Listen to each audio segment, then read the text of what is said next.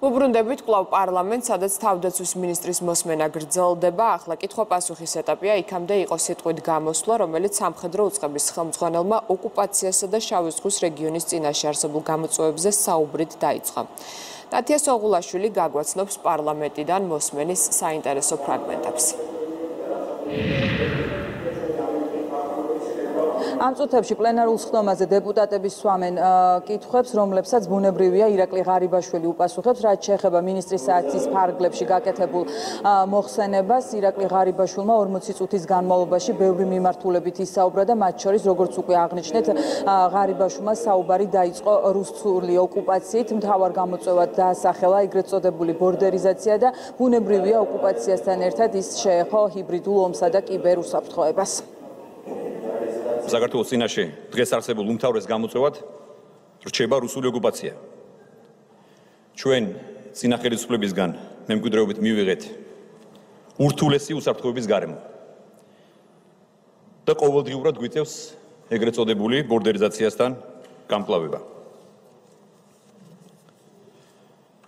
შავი ზღვა კავკასიის რეგიონზე დემოკრატიულ სამყაროს წვდომისთვის ჩვენს ქვეყანას გააჩნია კრიტიკული მნიშვნელობა.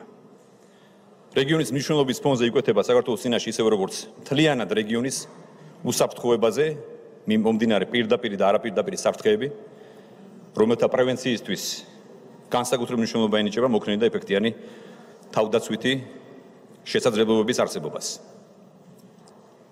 შავი ზღვა კავკასიის რეგიონის მილიტარიზაცია და იმ განლაგებული რუსეთის თანამედროვე საჰაერო, საზღვაო და სახმელეთო კომპონენტებით ფორმირებული შეზღუდული წვდომის ზონები მნიშვნელოვნად ართულებს რეგიონზე დასავლეთის სამხედრო პოლიტიკურ წვდომას. უმნიშვნელოვანეს გამოწვევას წარმოადგენს საქართველოს საზღვრების სიახლოვეს მაღალი სიზუსტის და დიდი სიშორის სახმელეთო საზღვაო და საჰაერო ბაზირების სარაკეტო კომპონენტების არსებობა. საქართველოს ოკუპირებული ტერიტორიებზე განლაგებული საოკუპაციო ძალების სამხედრო ბაზები, კერძოდ მე-7 და მე-4 სამხედრო ბაზები და რეგიონის გამალებული მილიტარიზაცია არღვევს ძალთა ბალანსს და საფრთხეს უქმნის რეგიონის უსაფრთხოების გარემოს. განსაკუთრებულ გამოწვევას წარმოადგენს ჰიბრიდული მოქმედებები, რასაც ყოველდღიურად ვაწყდებით. მოწინააღმდეგე საკუთარი სტრატეგიული მიზნების მისაღწევად სულ უფრო ხვეთს ჰიბრიდული ომის წარმოების ელემენტებს, როგორც კი აღნიშნე, ერთ-ერთ უმნიშვნელოვანეს გამოწვევას წარმოადგენს ეგრეთ წოდებული ბორდერიზაციის პროცესი, თანმდევი საინფორმაციო, ფსიქოლოგიური და პროპაგანდისტული ოპერაციების წარმოებით. გარდა სამხედრო საფრთხეებისა, რა თქმა უნდა, რეგიონისთვის კიბერსივრცე წარმოადგენს გლობალურ მასშტაბის გამოწვევას, რომელსაც არ გააჩნია საზღვრები.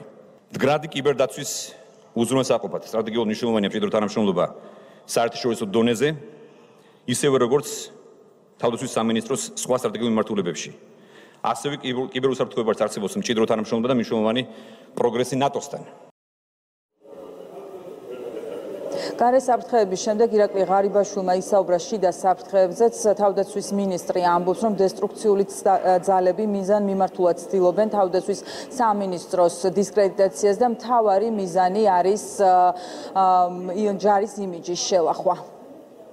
გარე საფრთხეების გარდა ჩვენ ქვეყნის შიგნით განსაკუთრებით ბოლო პერიოდში ხედავთ სხვადასხვა დესტრუქციული ძალების გააქტიურებას. ქვეყანაში რყევები ძლიერდება მათი უპასუხისმგებლო ქმედებებით, რომელთა ერთ-ერთ მიზანს წარმოადგენს მაღალი რეიტინგის მქონე ხელისუფლების და საზოგადოებაში მაღალი ნდობის ავტორიტეტული ინსტიტუციების დასუსტება.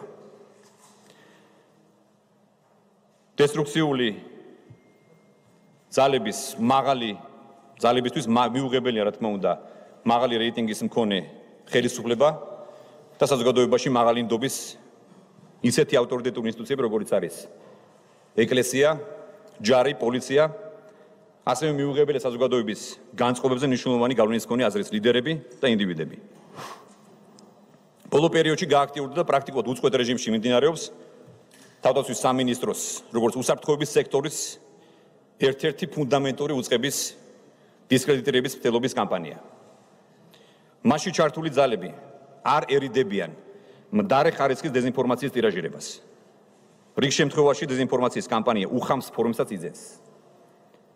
სამხედრო ფეხსაცმლის, კვების, ფორმის, ჩოხების, საათების თუ სადეზინფექციო ხსნარის შეძენის საკითხებით მანიპულირებით. დესტრუქციული ძალების მიერ თავდაცვის ძალების და პირადად ჩემს წინააღმდეგ მიმართული დისკრედიტაციის კამპანიის მიზანია მოსახლეობის თვალში ქართული ჯარის როგორც მნიშვნელოვანი სახელმწიფო ინსტიტუტის იმიჯის დაკნინება, რაც ავტომატურად იწვევს საბრძოლო სულისკვეთების დასუსტებას და ერთ-ერთი მთავარი იდეის და მიზნის ჩრდილო-ატლანტიკური ალიანსის ოჯახში გაწევრიანებისთვის დამატებითი ბარიერების შექმნას და საბოლოო თავდაცვისუნარიანობის მოშლას.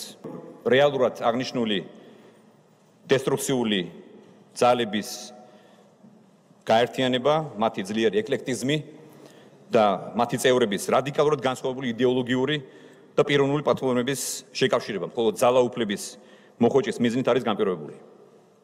ამ პროცესში ჩვენ ვაწყდებით აღნიშნული დესტრუქციული ძალების მხრიდან პროცესის სხვადასხვა სახით მხარდაჭერის ღონისძიებებს. საყურადღებოა, რომ დაბალი რეიტინგის ფონზე მათი პოლიტიკური ამბიციების დასაკმაყოფილებლად მოსალოდნელი არის მათ ქმედებებში სულ უფრო მეტი რადიკალიზმის და სიხისტის გამოვლინება.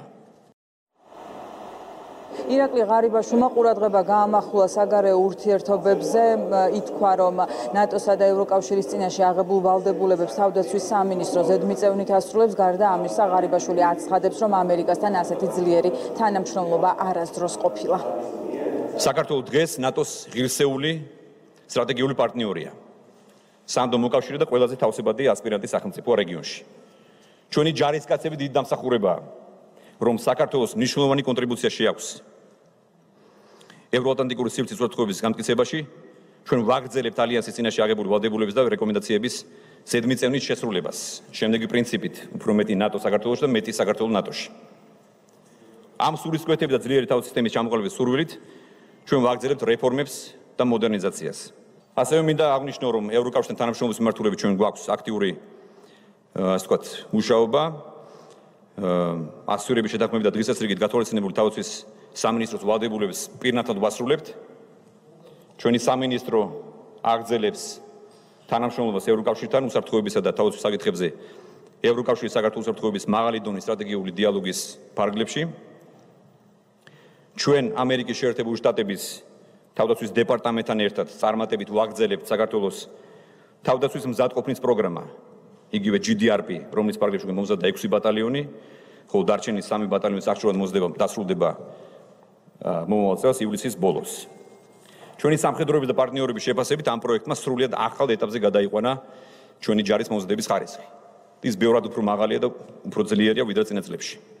ამერიკასთან ორმხრივი სტრატეგიული პარტნიორობა არასოდეს ყოფილა ისეთი ძლიერი, როგორიც არის ახლა. ეს არის ამერიკის შეერთებული შტატების თავდაცვის დეპარტამენტის ოფიციალური პოზიცია. მე აქვე მინდა აღნიშნო ერთ-ერთი წარმატებული პროექტი, საბრძოლო მომზადების ცენტრის პროექტი, რომელიც არის ნათელი მაგალითი ჩვენი წარმატებული თანამშრომლობისა. ირაკლი ღარიბაშვილმა სიტყვით გამოსვლისას ისაუბრა სამომავლო გეგმებზეც. მან თქვა, რომ თავდაცვის სამინისტროში იყო უმძიმესი მდგომარეობა ინფრასტრუქტურისა და სოციალური თვალსაზრისით.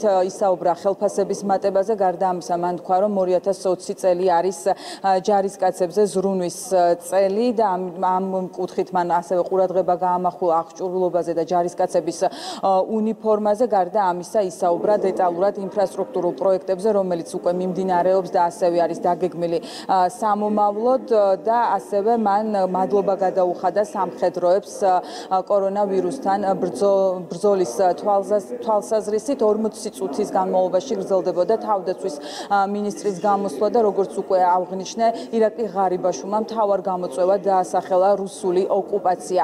ამ წუთებში კი არის უკვე კითხვა-პასუხის რეჟიმი, ჯერჯერობით საპარლამენტო უმრავლესობის წარმომადგენლების სვამენ კითხვებს და ირაკლი ღარიბაშვილი ბუნებრივია, რომ დასმულ კითხვებს უპასუხებს.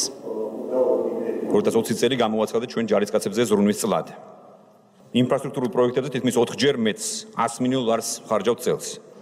მოხდება ყველა მოქმედი ყაზარმის და სასადილოს, დაახლოებით 250 ობიექტის სრული რეაბილიტაცია. 60 ლოკაცია, ჯარისკაცების ეწყობა ახალი სპორტული ინფრასტრუქტურა. ასევე ვაწესრიგებთ სამხედრო ბაზების ფუნქციონირებისთვის ძალზე მნიშვნელოვან შიდა ინფრასტრუქტურას. პანდემიის მიუხედავად დღეს უკვე სამუშაო მიმდინარეობს 50 ლოკაციაზე. ხოლო დარჩენილ 10 ლოკაციაზე სამუშაოების დასაწყებად მიმდინარეობს წინასწარი მოსამზადებელი სამუშაოების წარმოება. დაწყებულია 90 ყაზარმის საცხოვრებელი შენობის 20 სასადილოს 100 შენობა ნაგებობის სამშენებლო სარეკონსტრუქციო კაპიტალური და სარემონტო სამუშაოები. წლის ბოლოს ჩვენ გვექნება სრულად მოდერნიზებული ნატოს წევრი ქვეყნების დონის ინფრასტრუქტურა.